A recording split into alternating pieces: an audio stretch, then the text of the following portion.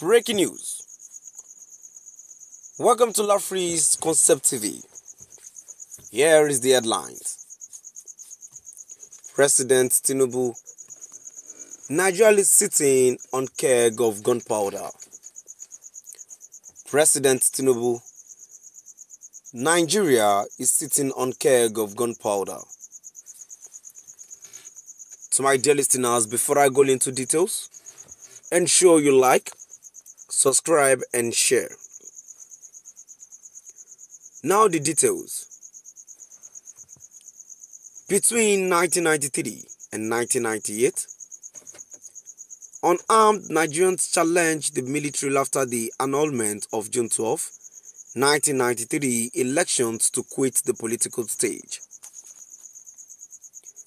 The Nigerian military rolled out its tanks to kill protesting Nigerians, demanding for a democratic rule. That did not daunt Nigerian citizens as they continued until the military left the political stage on May 29, 1999. In the year 2000, during the administration of Chief Olusegun Obasãñjo, he visited the Niger Delta region, Ephraim to be precise. As usual, Chief Olusegun Obasãñjo spoke derogatorily to the people of the region. He totally ignored the degradation and neglect of this region by every government. The environmental hazard they faced didn't matter to him. Their complaint over the years was a ruse as far as he was concerned.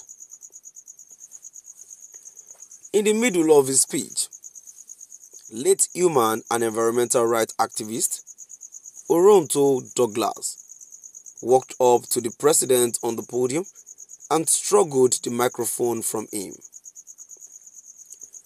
Of course, there were security officials, police, SSS, Army, Navy, Air Force, bodyguards, etc. At that moment, they were confused on what and how to intervene.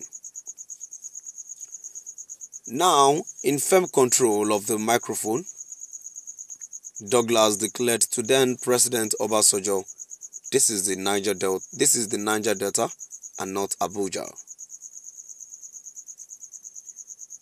He told Mr. President to command his security aides to open fire and pray to be alive to tell the story. Chief Obasãñjo was shocked and perplexed.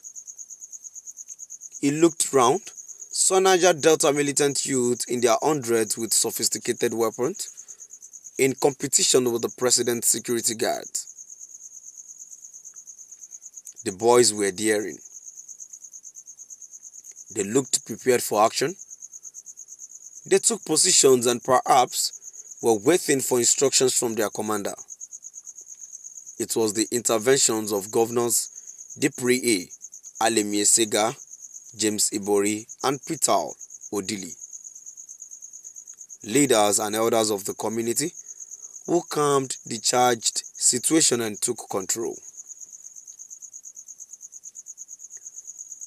In 2020, some Nigerian youths without any clear leadership mobilized themselves via social media to protest against police brutality. The Nigerian police have always, over the years, brutalized and in some cases, killed citizens with reckless abandon. No government have acted seriously against such extrajudicial murders by the police. The government usually looked the other way as if the police have the administrative and legal powers to torture and kill Nigerians as it pleases them. Lawyers, journalists, civil society groups and well-meaning Nigerians have cried out against such brutality on citizens by the police.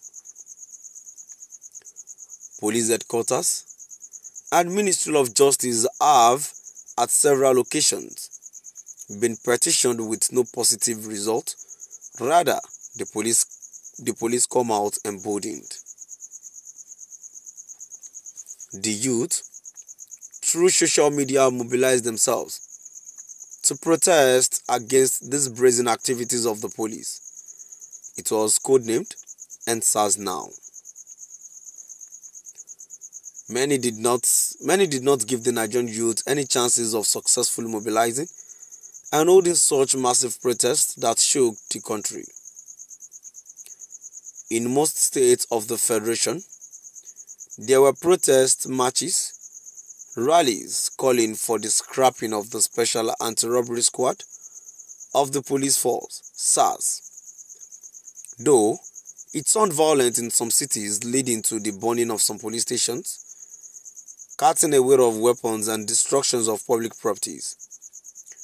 Some policemen, citizens were maimed and killed in the process. Now, in July 2024, news filtered around that there would be 10 days protest against hunger and bad governance tagged End Bad Governance.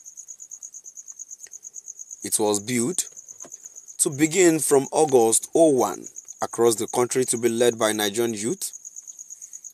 Again, like in the EndSARS, there was no identified leadership. This protest, according to the organizers, was basically to alert the government of their frustration and disappointment. Their anger and hunger in the midst of plenty, to push the government to rethink their economic policies and reduce their excesses. August 1 came, and indeed there were street protests in some major cities of Nigeria, especially Lagos, Kano, FCT Yobe, Katsina, Port Harcourt, Niger, Kaduna, etc. Despite the federal government and security agencies' initial propaganda